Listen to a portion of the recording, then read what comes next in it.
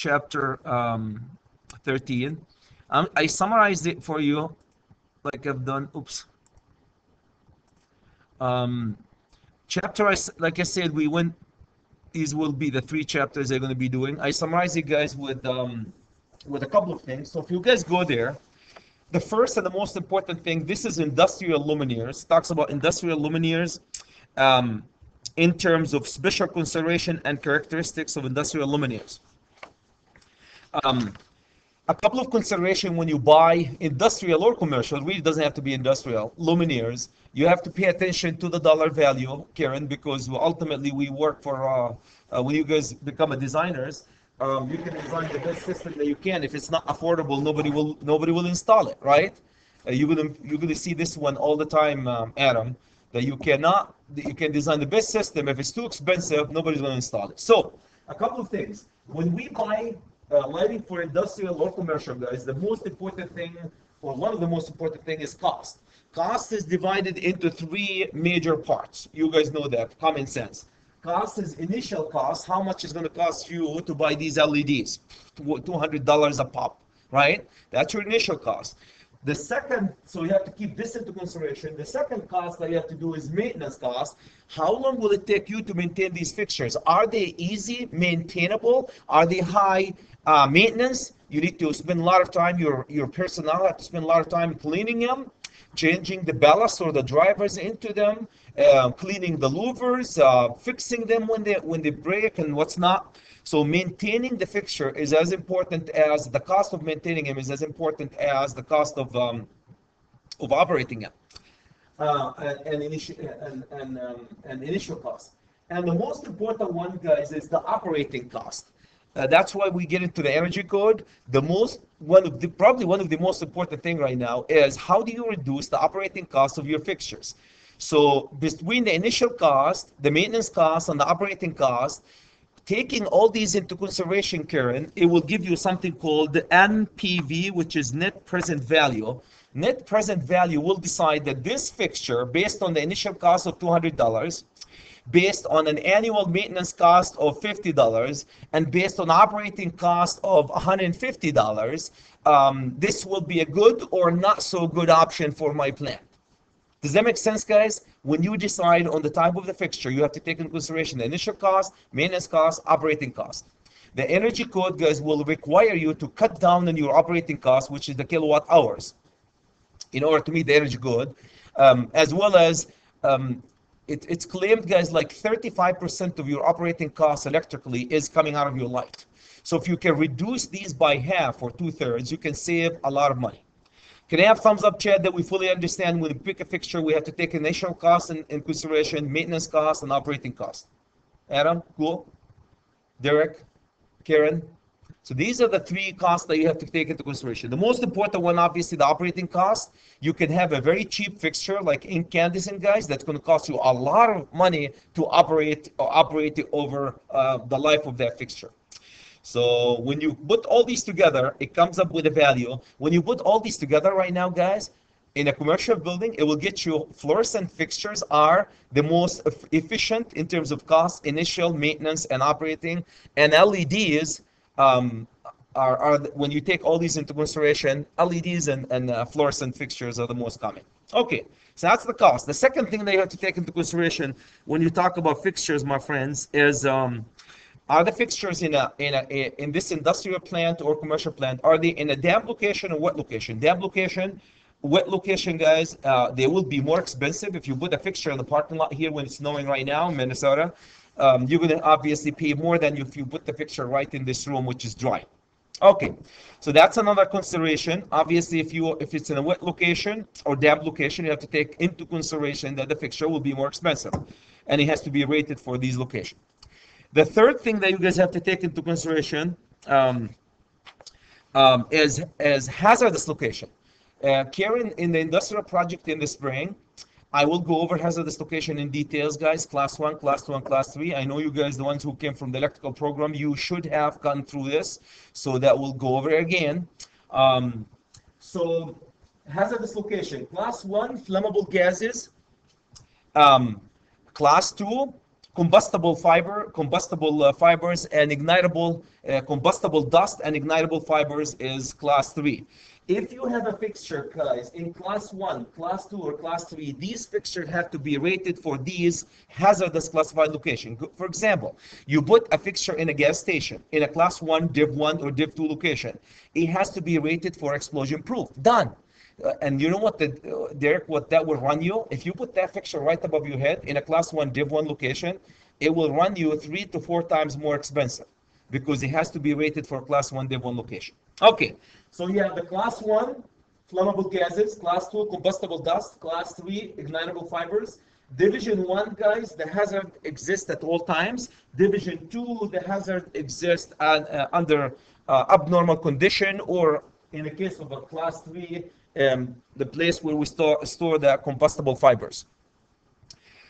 So what's in it for you guys? When you install a fixture in a classified location, make sure the fixture is rated for these classified locations. That's all what I want to say about the fixtures. There's also groups that goes with the class 1 and class 2, guys, group A through group G, I believe. So not only the fixture have to be rated for a class 1 div 1, but also has to be rated for class group A through A, B, C, D, I believe. Group A through D, or A through G, depending upon if it's class 1 or class 2. So there's a group of gases. They group the gases, guys, and the dust in groups of flammability and what's not, and danger. So when we say group A, class 1 div 1, the fixture have to be rated for group A, class 1 div 1, group A. Any comments, guys, any questions? We will go through the groups, Karen, in details in the industrial project. For the time being, if you put a fixture in a hazardous location, make sure it's rated for this hazardous location.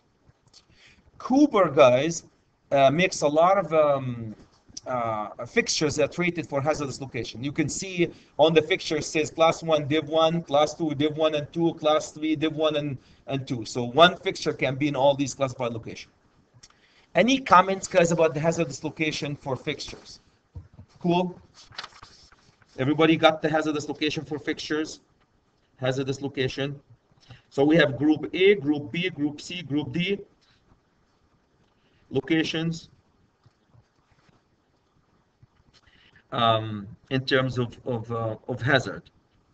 Okay, so that's basically the hazardous location I want to talk about.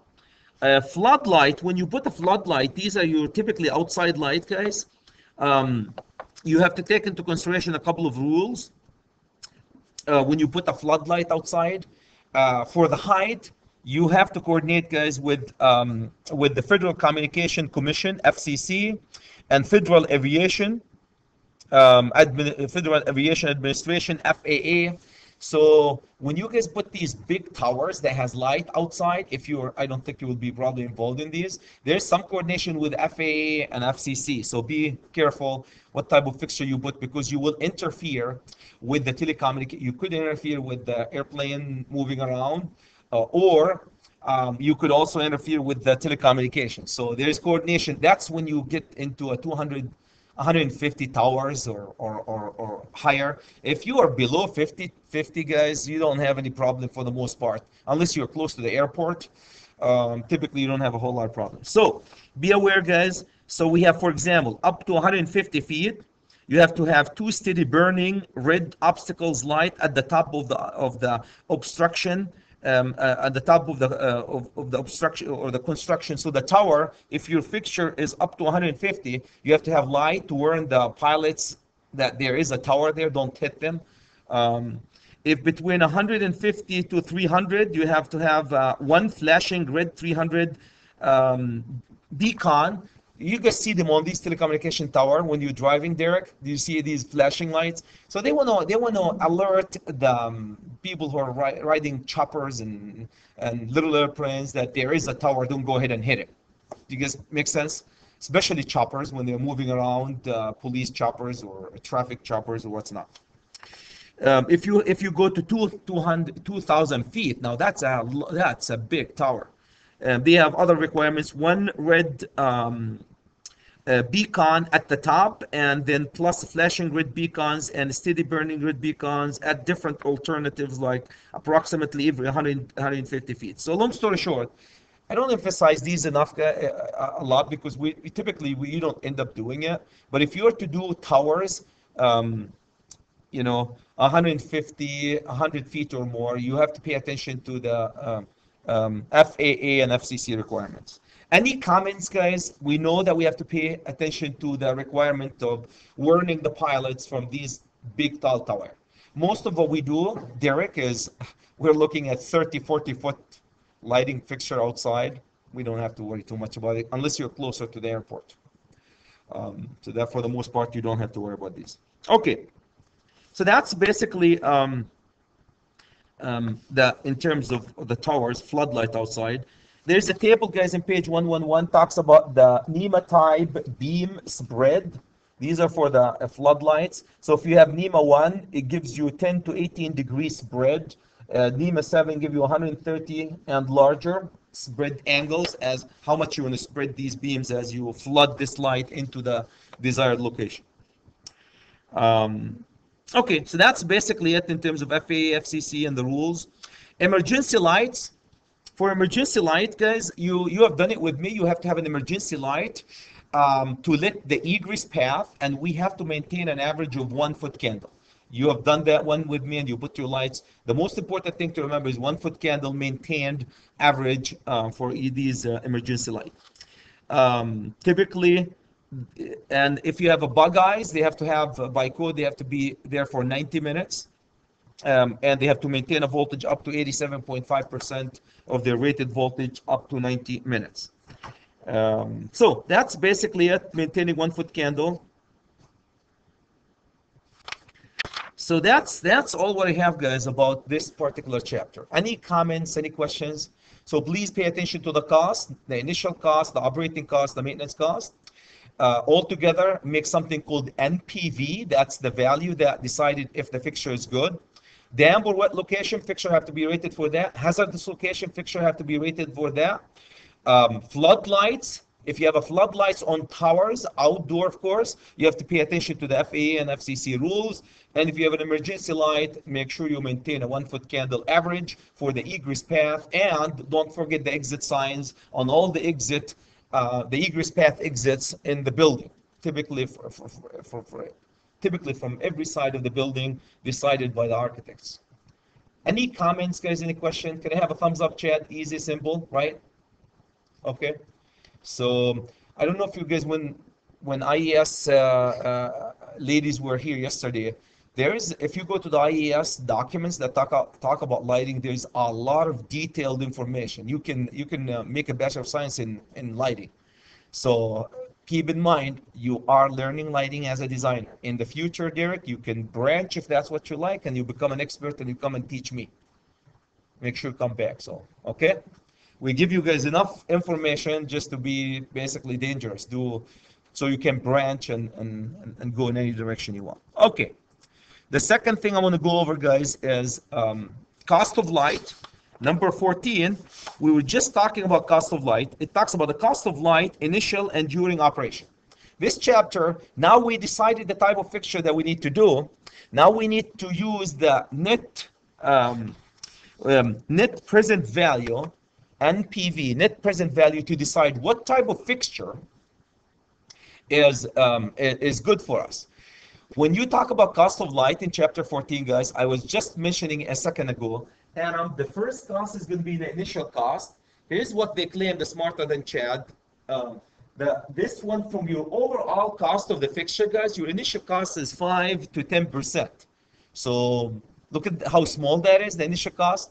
The operating cost is 40 to 50% of the cost of a fixture is operating it, the kilowatt hour that you're going to burn it at. Maintenance cost is going to be 30 to 40%, give or take. So long story short, Adam, between the maintenance cost and the operating cost of the fixture, you're looking at 80 to 90% of the overall cost of your fixture. So for example, if the cost of the fixture, guys, is $100, operating, initial, and maintenance, okay, over the life of that fixture annually, say annually, only probably $10 to $20 will be the initial cost to buy that fixture. The 80 cents on every dollar would be, out of a dollar, 80 cents will be to operate and maintain that fixture.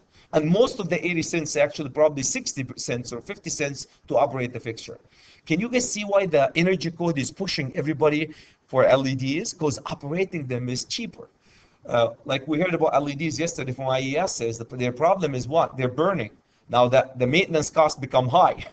So do you guys see what they were saying yesterday about the airport? When they put them there, they burn. Now you have to go change them. That's maintenance cost.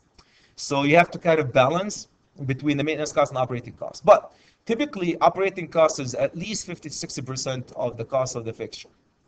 So that's why we're pushing in commercial industrial building, guys. They push a lot of indoor, a lot of fluorescent lights to meet the energy code and LEDs in this day and age. And if you're outdoor, you're using a high pressure sodium, right? Outdoor, or metal halides or LEDs.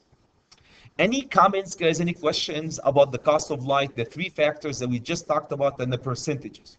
The percentages. So if I am to summarize something, Karen, I would say the operating cost is the big chunk of the cost, 50 to 60%.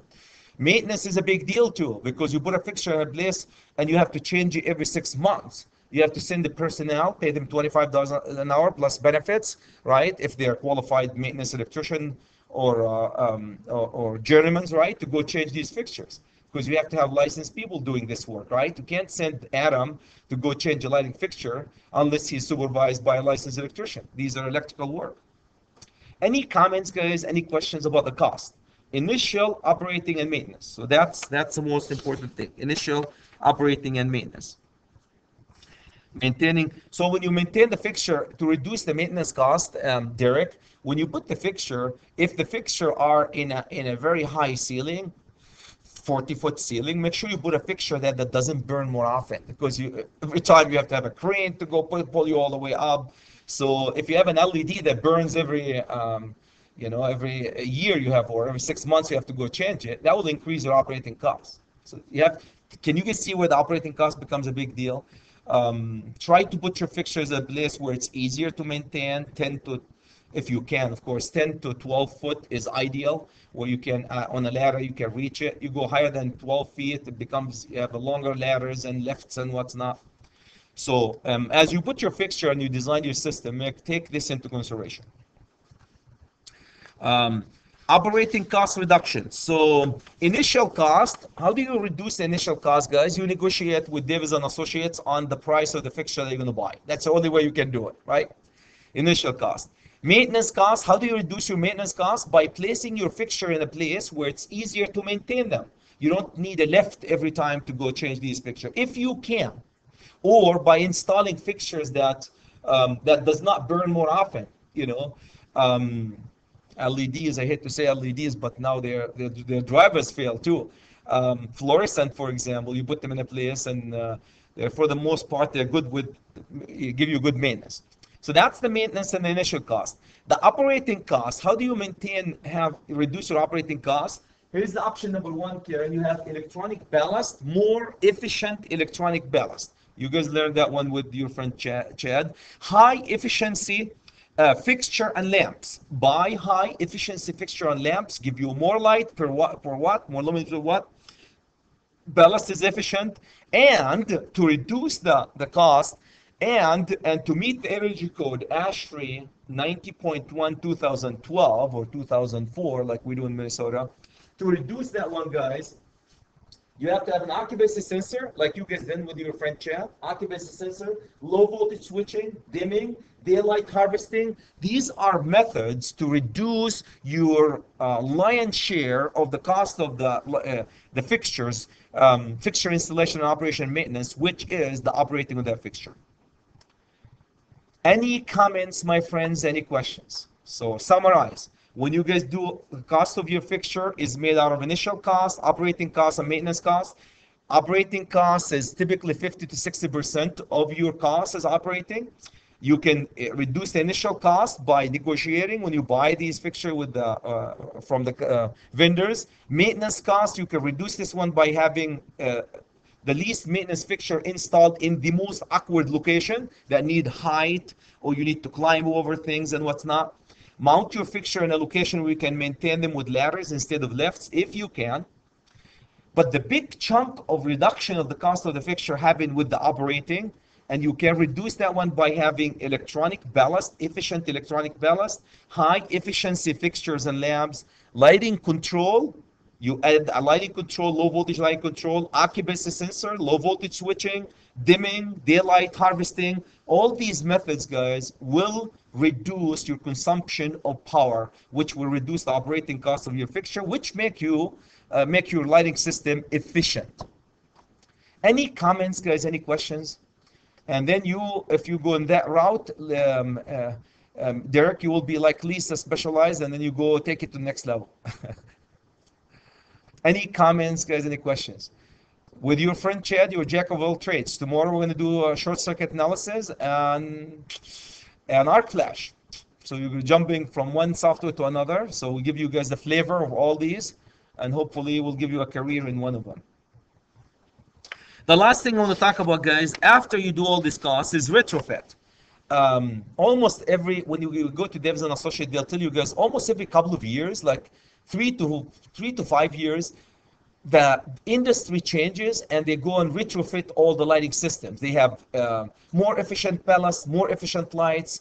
So they used to have 40-watt fluorescent lights. Now they're moving to 32-watt for the same amount of light. They're moving, I think, 25 or something like this, trying to reduce this one from 32 to 25 or something similar to that. So because of all this care, and there's something called retrofit. They walk into a building like this, take all these old efficient lamps and ballast, and they have a retrofit kit. They got out all these fixtures, take the gut out, and they put new gut into that fixture to make it more efficient. That's the retrofit. So if you have a fixture that running, for example, fluorescent fixture 40-watt, a good reduction on that one is to go reduce it into with a electromagnetic ballast, changing him to electronic ballast with a 32-watt fluorescent fixtures, or LEDs with a driver. So anyway, in page 115, guys, have a couple of recommendation how to make your energy efficient. For the most part, guys, they're using T5, T8 fixtures, T5, T8 instead of T12, watts 32 instead of 40 watts for fluorescent, or LEDs that can get you fraction of the power that needed to burn the fluorescent lights.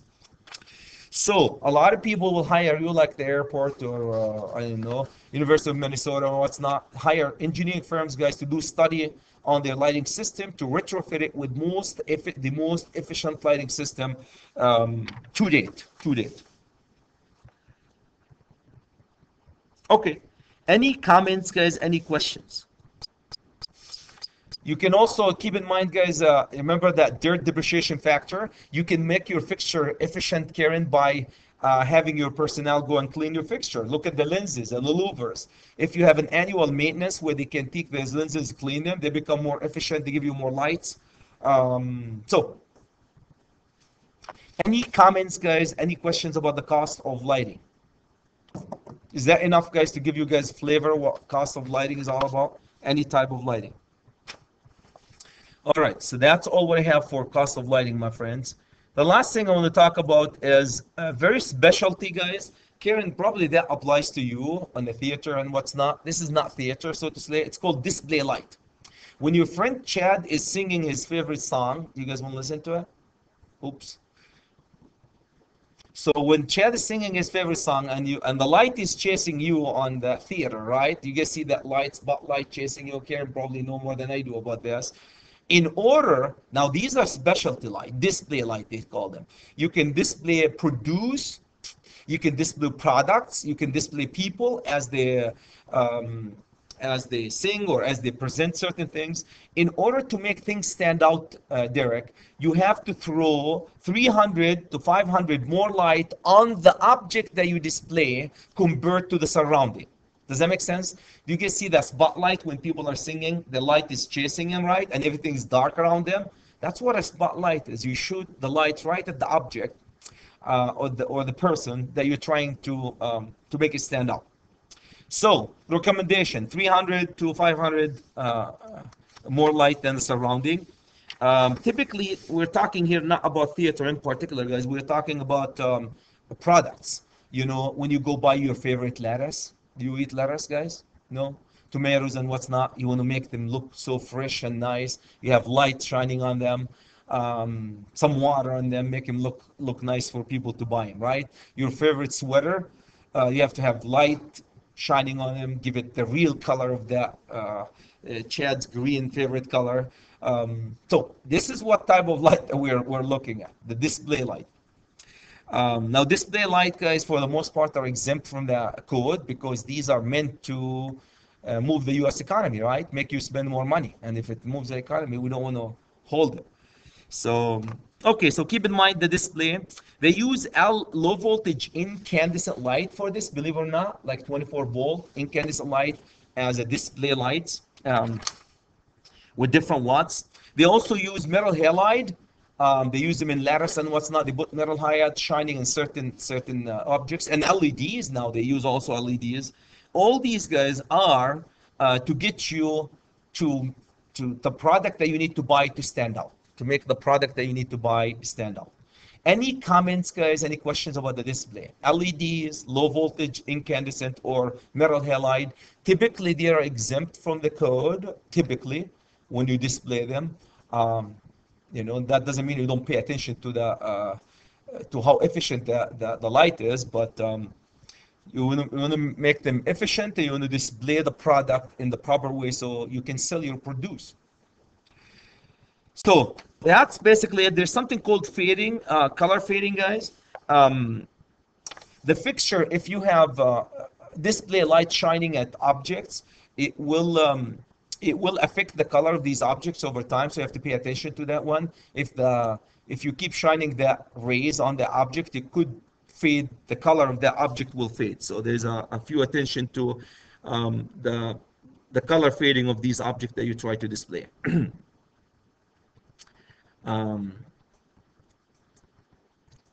So the UV and the ultraviolet and infrared degrade valuable art objects, so they can, these, if you shine them on object, they will degrade them. So if you're shining up arts, so you might have to consult with specialists who can have the proper type of light to shine on that beautiful art. If you're displaying cucumbers and lettuce, not a big deal, right? Compared to the Mona Lisa or one of these high-profile arts. Okay, the last thing I want to talk about this one, guys, please, if you go to page 118, 118, Adam, if you guys go to page 118, please. 118, guys, it gives you a different type of fixtures with a beam spread. That's how they do them. If you look at the first one, there's a lamp. It has rated life 200, tungsten halogen. It has a beam of 28 by 28. So Karen, here's the angle. 28 by 28 is the angle that you're trying to display. You shoot the light this way, you're beaming it. And it gives you guys a display 0 AM angle, and it gives you the distance from the object. If you put it at 4 feet from the object, then the initial foot candle at the beam can give me 113 foot candle. Beam length can be 3, beam width can be 3, and the maximum space for every illuminance is 3. So if you guys look at this table, it will give you, how do you place these? Right there, how do you place them? I mean, we know how to place fixtures in a room like this. We use visual. How do you place them? These are recommendations based on the lumens and the type of the fixture. The manufacturer says, if you were to use this one, place them every 3 feet on center and 3 feet away from the object. You can see that at a beam of 28 by 28. It gives you a beam of 28 by 28. So anything above 28 in every direction, it would not be lit, right? So can you see, focus on it and place them? How far you place them? If distance in between them and the beam, because they're display, they're beaming or focused at certain areas. So anyway, so these are the MR16 and what's not. There's a lot of, I know some of these information is dated, guys, but if you are to work on the display, pay attention to a schedule like the one that you're looking at that will get you the layout of these fixtures. Can I have thumbs up, Chad? We fully understand that. For display, they will have a table like this that will tell you how far, what's the distance between them, what's the beam, And of course, what type of fixture you're using. You can use low voltage incandescent. You can use LEDs, a lot of them, metal halide, and what's not. Any comments, any questions, guys, about the spotlight or display light for produce or objects? Any comments, any questions? So with this, if you guys don't have any comments, any questions, that will cap basically our lighting class. So we spend 16 chapters talking about lighting. We give you guys a flavor of lighting. To take it to the next level, believe me, this is just touching 10% of what lighting is all about. The higher, the 90% that's left when you guys graduate from here, you run with it and you become IES lighting certified lighting designer, and you take it to the next level with all the classes that you can take. Any comments, guys? Any questions? Comments, questions? Does that make sense? Yes, no? Okay, that's all what I have for you.